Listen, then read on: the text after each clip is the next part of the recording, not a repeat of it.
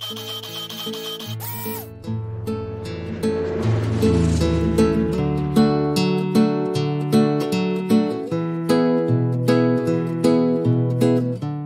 world is full of amazing animals. They are very different, but one thing these animals have in common is that they have all found ways to survive. Animals must solve many problems to survive. They need to find food. They need to find shelter.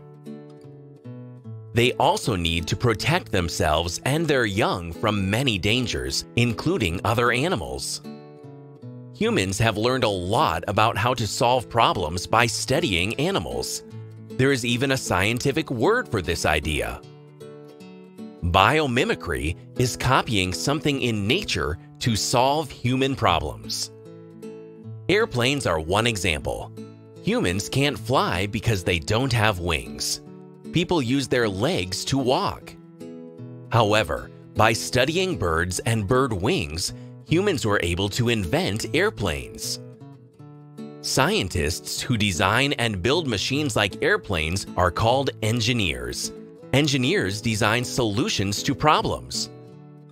Designing a solution that works can take many tries. Thanks to engineers, people can fly far distances in little time. Airplanes have changed the way that people get from place to place. Humans have used biomimicry to copy many animal traits. A butterfly has a long tube called a proboscis that it uses to drink nectar from flowers. Humans invented drinking straws that work the same way. One special body part of a turtle is its shell. A turtle's shell is very hard. It protects the turtle's body. Humans copied the idea of a turtle's shell to create helmets. A helmet protects a person's head just like a turtle shell protects a turtle. Here is a duck. What part of the duck inspired a human invention? Ducks have webbed feet. This means their toes are connected by skin. These webbed feet help ducks paddle through the water. Humans designed an invention called swim fins or flippers. A swim fin has a shape like a duck's foot. People wear swim fins to move more easily through water while scuba diving or snorkeling. Here are a few more inventions inspired by animals. Can you match each animal to the invention it inspired? Take a closer look at the polar bear. It has very thick fur. This fur keeps the polar bear warm in the freezing Arctic.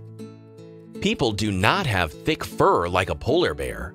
Instead, humans took the idea and designed coats to wear in cold weather. What about the octopus? What part of this animal did humans copy?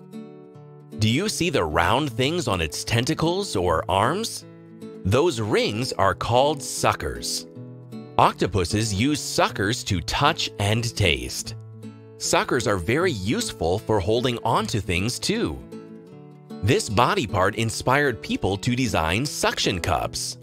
Suction cups work just like an octopus's suckers. When they are pressed to a surface, they cling to it. Suction cups have many uses. There is one more animal. Do you see it? There, in the tree. It's a frog. The frog is difficult to see because the color and pattern of its skin match the tree bark.